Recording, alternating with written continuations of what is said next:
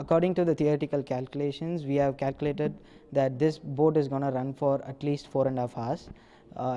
Where other teams last year, other teams like the maximum duration of the boats were 3 hours and approximately 2 to 3 hours. So we expect this time our boat is going to be the most endured boat. Like for the during the endurance race, the maximum time is going to be 4 to 4.5 hours theoretically. The last week our boat was tested in our premises, like in the Coimbatore itself. So we managed to get around 4 to 5 hours as the endurance timing, which was a successful result for us.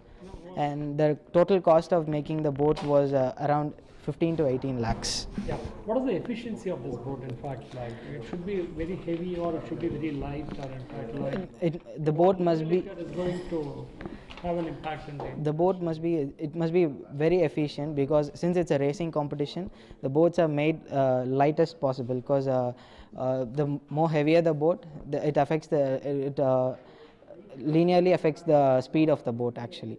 Since it's a racing competition, the boat must be lighter, and for that purpose we have included carbon fiber monocoque structure, which is going to make the boat more lighter, and even 2 to 3% can lift the boat completely. Now, how many of you have designed this? And we comprise of 10 engineering undergraduate students.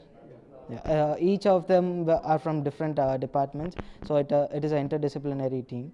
Like there are different domains in the team where the mechanical, electrical, mechatronics and instrumentation students are also involved in the team. When is the event is going to take place? The event is going to take place in July first week, that is from July 3rd to July 8th.